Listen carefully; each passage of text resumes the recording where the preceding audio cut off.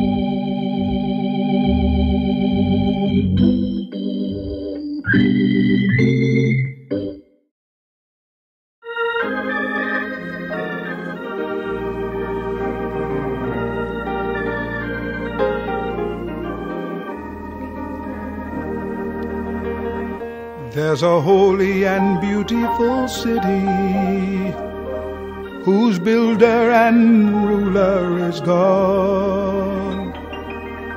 John saw it descending from heaven when Patmos in exile he trod. Its high, massive walls were of jasper. The city itself is pure gold. And when my frail tent here is folded,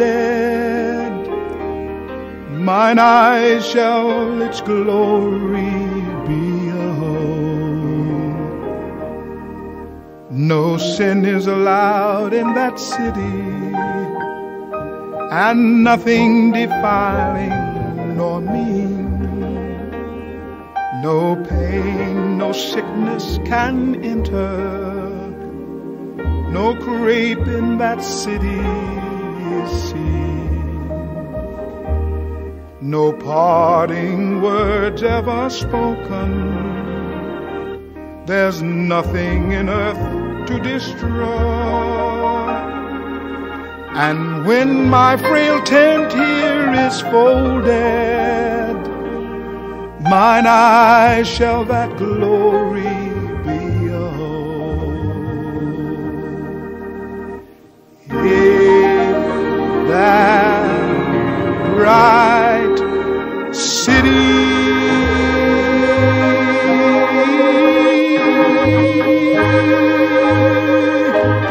early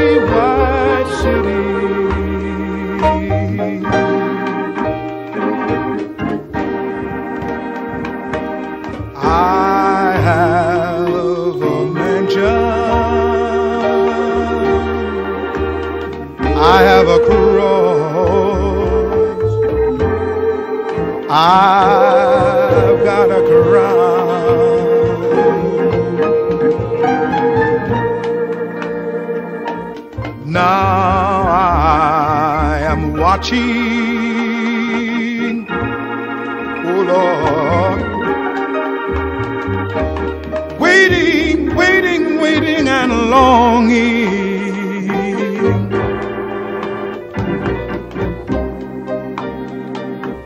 for that city John saw.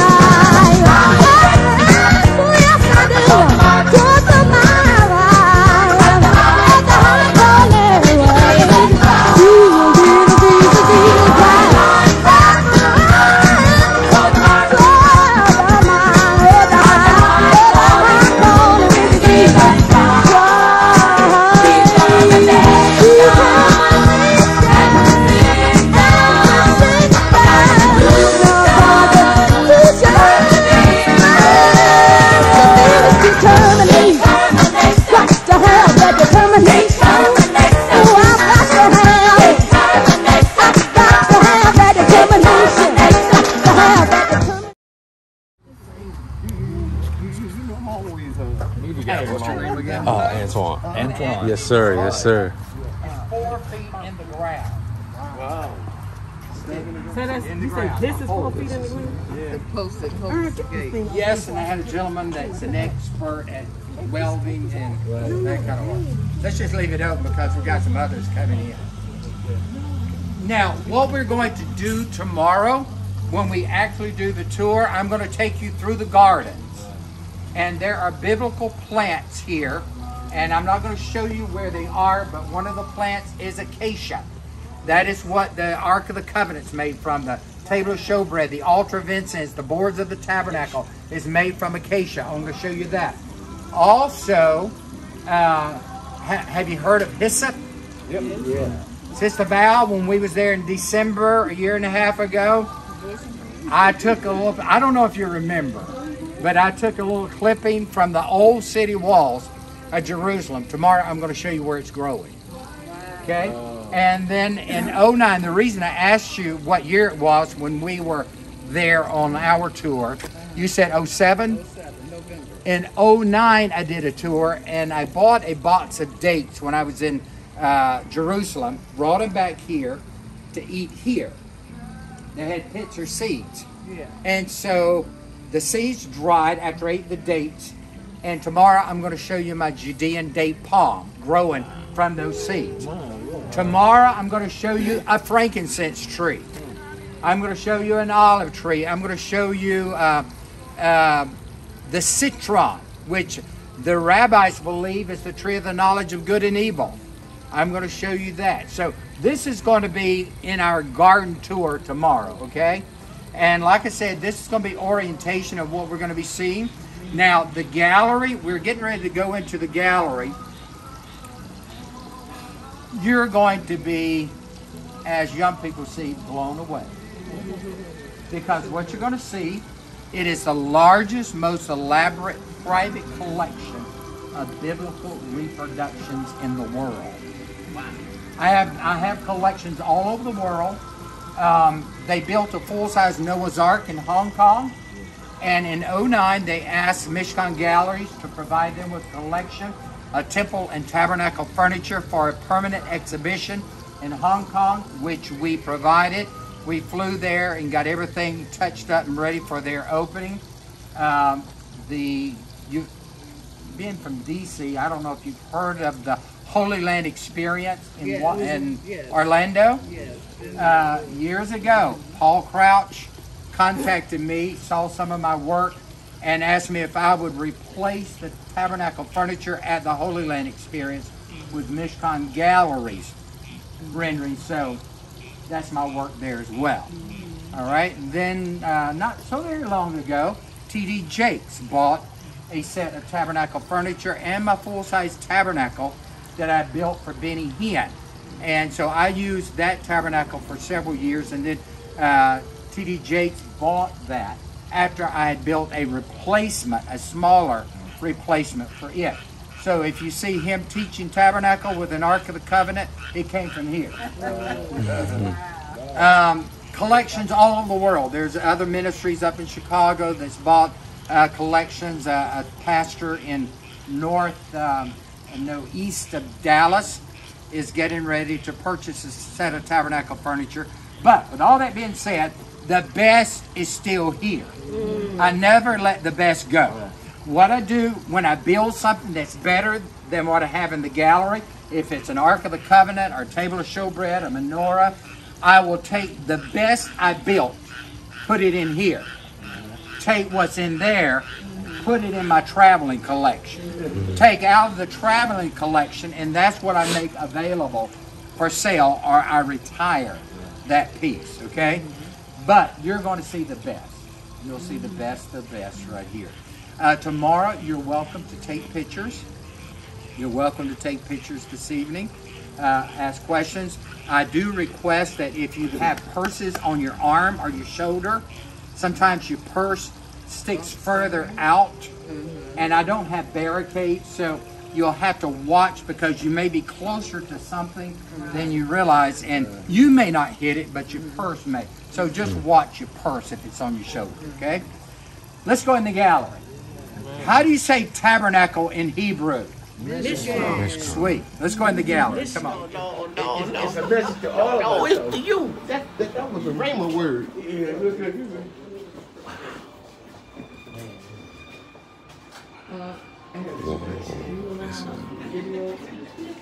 Either.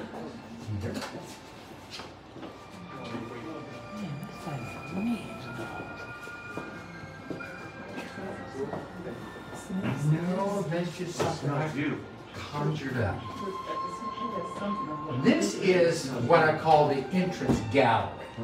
I will spend, I might as well tell you this while we're here, and then we'll go through and end up over here in the architectural gallery, so we'll go this direction this evening. The stained glass window was purchased by Jan Crouch, and she was touring Europe, and she found several stained glass windows. When I say Jan Crouch, are you familiar with who I'm speaking of? All right, TBN, the founder, the wife of the founder, Paul Crouch. But anyway, she found this one in Europe, along with other stained glass windows, and she earmarked this one for the studio here in Mobile. Have you been, did you ever go to the studio there on I-65 Service Road, the TBN studio that was there? They were there for several years, but they closed in 2017. And I knew the engineers and I knew the manager of the station. As a matter of fact, I was on TBN there a couple times. And this was over the main set. Most all of their recordings and everything, this was over the fireplace. This is what would be seen right here. And when I heard that they were closing the station, I mentioned to them, I'm interested in this stained glass window. And they said, it will be available, and we're going to have an estate sale. And we're going to price everything, and people are going to bid on it. It'll be an auction. And so they said, the only thing is you'll have to take it down. It was still installed over the mantle, probably 7 or 8 feet up on the wall. Very heavy, extremely heavy. And you would have to, or the person taking it down would have to take the risk of removing it. So they had a price on it, and I need to finish cleaning the sticker off right down there in the corner. I mean, I did clean it off. I noticed that in my last tour. But anyway, several $100s. And I thought, I'm not going to bid on that and take it down and run the risk of, you know, it breaking. So I didn't even bid on it. So a few weeks later, the manager of the station at TBN called me and said, well, the window's still available if you want it. I said, well, I'll come up and talk to you.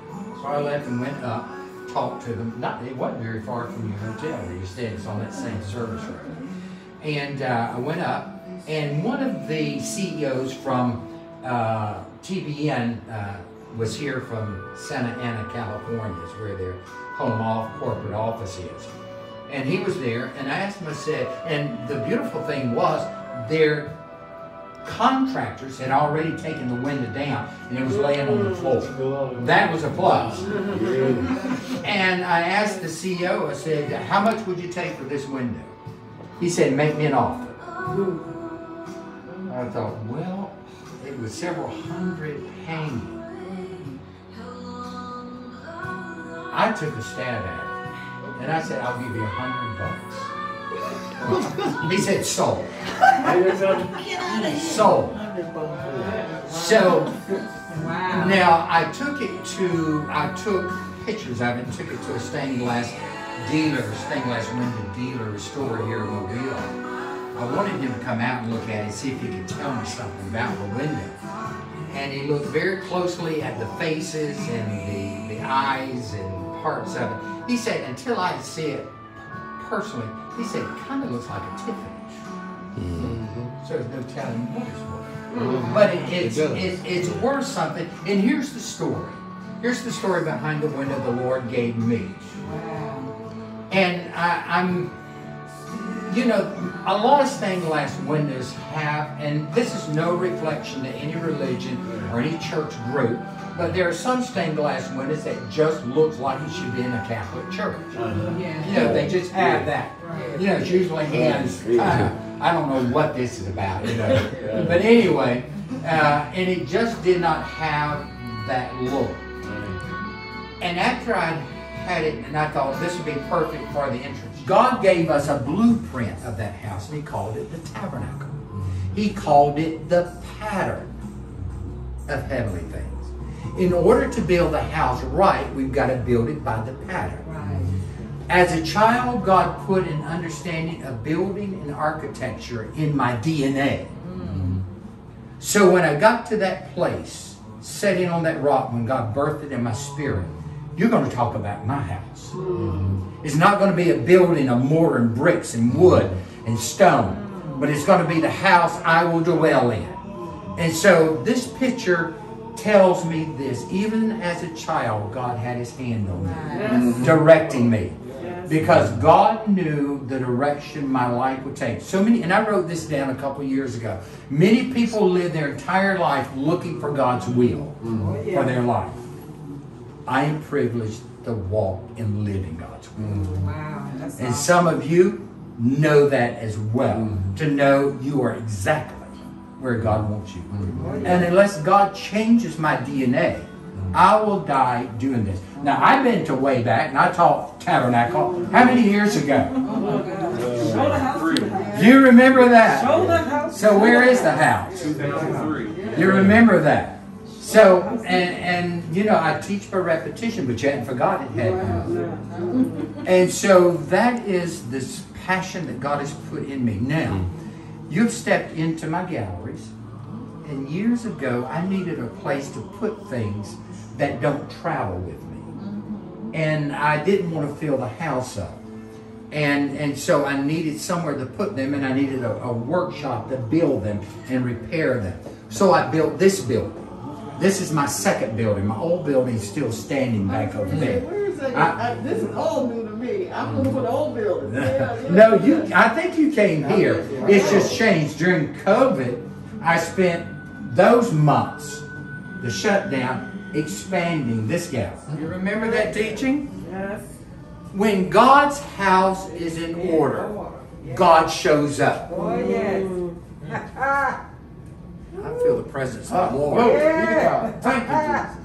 We are too close to the end time to play church. That's right. It is time that we get the house in order. Yes. Thank you. And so what we'll deal with tomorrow are some of those things that may help us understand the order that God wants in the house. So when we step into the tabernacle room, I want you to sense maybe what the priest sensed when he walked into that sanctuary. Now, the furniture is biblical size. The rooms are not biblical in proportion. For instance, the tabernacle was 15 feet tall. This room is 12 feet tall. In other words, the rooms are smaller, but the furniture is biblical size, okay? Now, you understand that there were two rooms that made up the tabernacle. You walk in that first partition we call the door, held up by 5 pillars. You walk through the door and you come into that first room, and the first room is called the holy place. To the right is the table of showbread. To the left is the menorah. You walk further into the room, and there's a second partition we call the veil, and there's the altar of incense, held up by 4 pillars of acacia wood overlaid with gold.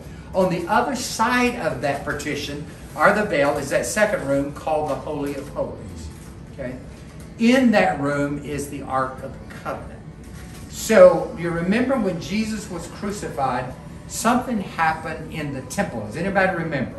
The veil was rent from top to bottom. Now, I'm glad it said from top to bottom because God opened the door, not man. Because that room was 30 feet tall. So man didn't get on a ladder and do it. God did. So when you walk into this room here, my veil is open, so you'll be able to see from the holy place to the Holy of Holies. And but don't go past the altar of incense. It's kind of close. We will see the Ark of the Covenant up close. We're going to come back out of the room the way you went in, and we'll go in that double opening right there. Okay? And the only other set is the set I travel with, one of my very best sets. So I agreed to sell him that set because I have a set that I had built for Jerusalem. I want to open up a Mishkan Galleries in Jerusalem. And this set was built for that. And so I will probably take that Jerusalem collection, put it in my travel collection, and sell the travel collection. Because that's what finances is. You know, I don't have ministries that give to this. I don't have individual support to this. You know, that would be great. But I believe that if God gives the vision, He gives the provision. Oh, yes. And so I'm a hard worker. Okay, and where money is a factor, hard work makes up a difference a lot of times. What's the question? I need to be more up to date with all this stuff. I'm too busy building. I need an assistant to help me with that part of it. Well, the cockles help me some with some of the Zoom meetings or whatever. Yeah. But anyway, tomorrow, when we come to the Holy of Holies, and we're going to pass through, we're going into the Katrina Gallery. I want to talk to you about the Ark of the Covenant and the mercy seat and the gold that was in this beautiful chest. Okay? I want to deal with that tomorrow too. Behind me is the entrance to the, look over the door, it says Katrina Gallery. Okay? Katrina Gallery. About 3.5 months after Hurricane Katrina, that was in 2005, I would leave here, take my pickup, and go to the 9th Ward. And that's where the major flooding was. And I would drive down the streets of the neighborhood, and sidewalks was just piled with mountains of people's collection, life's collection, just heaped up. FEMA was picking it up, taking it to the dump sites. So I'd drive down these streets and I'd see things, be like the Spirit of the Lord would say, you can make something with that. And so I'd get out and take it. If it was a part, I'd try to pry the part loose and just get what I feel I could use. Every day for a week I would go. 2 days I took a trailer, loaded both, brought it back, pressure washed the pieces, separated it into categories. And then I was inspired to build. Everything in the Katrina Gallery is built from that debris. We'll talk about that tomorrow too. So you look through here, then we'll go in here.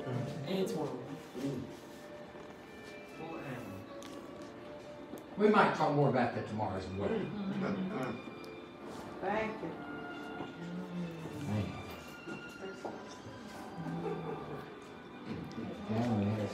One of my, I say one of mine, I don't know if there's any favorite piece in the gallery. This was one of the reasons to expand the gallery. This was built but had nowhere to display it. This is the second period temple. This would have been the structure Jesus would have seen when he said, not one stone be left upon another. Would be this here. I spent over a year just building the complex around the temple. And we're going to talk about this tomorrow as well. You know, we just get into this little entertainment. Yeah. I tell you what we need. We need an old-fashioned move of the Holy Ghost. That's it. Sir. And I was sitting here this morning, and I wrote something down, and I wanted to check on it. It's Acts 10 and 44, Acts 11 and 15. And it talks about the Holy Ghost fell. I thought, God, that's what we need now. When something falls, it's going to leave an impact. All right. We need an old-fashioned fall of the Spirit, where it leaves an impression when it hits. And I tell you what, I'm hungry for an apostolic restoration. And thought, well, I'll talk about some of this tomorrow. But my heart is passionate. I'm hungry for a genuine move of God. We're too busy trying to be cutting edge church. Doing it like everybody else. We got the most modern song, the most modern way to say it, and the most impressive way to impress those around us. All right. And they may be impressed, but I wonder what God thinks. All right. And I don't care what kind of building you've got. I don't care what kind of choir you've got. And I don't care the location of your facility. If the Shekinah is there, people's going to find you. Because they are hungry for the presence of God. And that is what I'm hungry for. That's what I'm going. Yeah. David said one thing I would desire. Yes. That's. I may be king. I may wear the best. I may live in the best. I may eat the best. But David said, there's one thing that I desire. And I desire it so much I will seek after it. What is that, King David? That I might dwell in the house. It's all about the house. That's it. That I might dwell in the house. Why? Because God is in the house. If David said, I would rather be a doorkeeper if I could just get close to the house. If I can get close to the house, if it's just at the door, I know I'm close to the Shekinah. You know what I tell you? I said the best place in the world is the house of God. I'd rather be in the house of God than my own house. You hear me? And you know, and that's all well and good a building. Yeah. But I'm not talking about a building. I'm talking about a dwelling place. You know, 4 walls and mortar and drywall and brick is one thing. But I'm looking for the habitation where God dwells. You know where that's at? Right here. And where God, and that is the reason God has put in my spirit years ago about the order of the house, setting the house in order. And when it's set in order, God will. You don't have to invite God. I've been in some services where let's pray and invite the presence. This is not where God's invited. This is where God inhabits. And God is looking for a habitation, not an invitation. And so that's what I'm seeking after, the habitation. And if I could just be a doorkeeper, close to that, I'm all right. I'll be all right. Amen. I don't have anything to cover my head, so I hope I'm not walking around looking like lion's mane.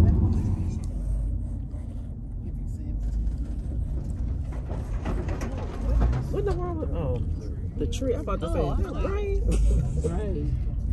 I'll be sitting in here waiting for y'all to come out. One door. That's how tight it is going to heaven. One door to get in. One door to get in.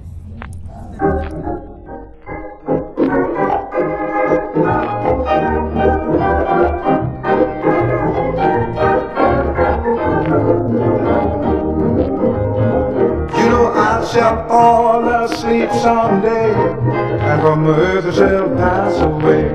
But my soul shall reach a better land. When the things of life all fail, and the hosts of sin prevail, and God's ways we just can't understand. Oh, soon I'll wake up in glory, and with Jesus I'm gonna sing the redemption story. You know I shall see His blessed face, who has kept me by His grace. When I wake up in glory by and by, when my weary eyelids close and I've sunk to sweet repose, singing hallelujah as I go, You know all of my sorrows will be past, and I'll be free from sin at last, singing hallelujah as I go. Oh, soon I'll wake up in glory, and with Jesus I'm gonna sing the redemption story. I shall see his blessed face, who has kept me by his grace, when I wake up in glory. Oh, soon I'm gonna wake up in glory, and with Jesus I'm gonna sing the redemption story. I shall see his blessed face, who has kept me by his grace, when I wake up in glory by and by. When I wake up in glory, wake up in glory, wake up in glory by and by.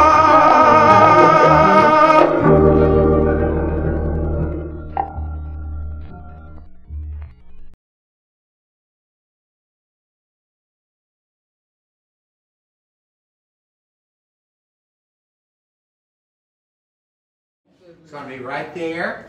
I don't know how long we're going to spend tomorrow.